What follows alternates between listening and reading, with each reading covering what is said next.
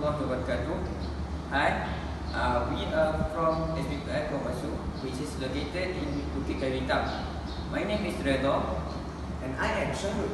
And today we are going to present about our project which is named Smart Incubator 4.0. So why we use 4.0? Because it is for the revolution of 4.0. What's the special about our project? We use a microcontroller named MYCYS. So why we use the microcontroller? Because it is the latest innovation of microcontroller that use IoT, which is Internet on the Thing. So we invent this smart incubator in order to help the farmers in our countryside to increase their production in quail eggs and to decrease their work in order to produce the eggs. Before we start using our smart incubator SIF0, we are now going to turn on the switch, and then all the bugs in our smart incubator will be ready to use and hit our incubator. The next step is to check all of our microcontroller MYCYS. This is the MYCYS, and now in order to switch on all of component in our smart incubator, we need to turn on the switch in our MYCYS. When we turn on the switch, the light will be brighten up in order to show that our MYCYS is powered up.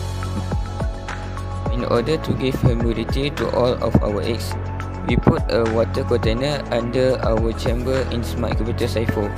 There are also the water level sensor which will detect the water level in the water container. And then all the water will be evaporated and will give the humidity to all the eggs in our egg holder. The egg holder can hold up to 30 eggs of egg squares. We will arrange it side by side, and the humidity will be spread to all the eggs. So when all the humidity has been spread to all the eggs, the egg shell will be easily to be hatched and the quills will be easily to get out of their shells. So that's why we put the water container under this smart incubator to give the humidity to all the eggs in our chamber. So the next component is the water supply and the water pump. The water pump will be connected to the microcontroller MYCYS. You need to install the MYCYS app in your phone, and then all the MYCYS you need to connect it with this MYCYS. First, you click the app, and then you will see all the program that have been given to all the consumers. This is all the program, and all the wire will need to be connected to all the sensors in our smart incubator. For example, the water pump, the servo, and the infrared sensors and the ultrasonic sensors that have been connected to the microcontroller. So right now we need to connect to Bluetooth our MYCYS app and with our MYCYS microcontroller. We click the run and then say yes, and then it will automatically Bluetooth to our MYCYS microcontroller, which is the code that have been given to in our MYCYS controller. So just click that has same numbers and click OK, and you type the password, and then the app successfully connected to our MYCYS controller. As we know, eggs must be physically turned to prevent the developing chick from sticking to the shell. If the embryo sticks to the shell, it will die, and the egg must be turned minimum 3 times a day, and 5 times is better. So to save time and to prevent it from sticking to the shell, thus we use the servo. As you can see here, this is how the servo works. After that, the next component is box that will give warmness in our smart incubator. So right now is the water container and our water level sensor. The water level sensor sense the water in our water container. When all the water has been evaporated, it will send a signal to the microcontroller.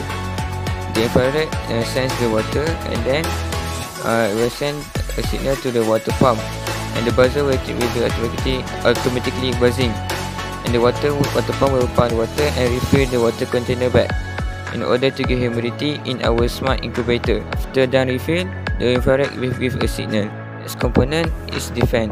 The fan is used to give air circulation completely to all our eggs in our smart incubator. As we all know, the temperature is so important in order to hatch an egg. If too high or too low, the embryo inside the egg will develop abnormally. So what we do? We use the thermostat to set the specific temperature for the quail eggs to hatch, which is 39 degrees Celsius. We have programmed the thermostat and the heat sensor to link together, so that when the hatching home reaches above the actual temperature, so the heat sensor will detect it and send the data to the microcontroller. At the same time, the bulb will automatically turn off to maintain the actual temperature for the quail eggs to hatch. For instance, we separated this project into two parts, which is the main part is the hatching home and the second part is the temporary care home. So when the quail hatch is going on into the other parts, so we use the infrared sensor.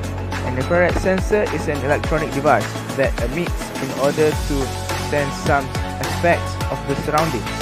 An IR sensor can measure the heat of an object as well as detect the motion. Thus, we can know how much quails that successfully hatched because it will send signal to the magnet code caret and automatically the phone will record a video and email it to its owner. These types of sensor measure only infrared radiation rather than emitting it, that is called a passive IR sensor.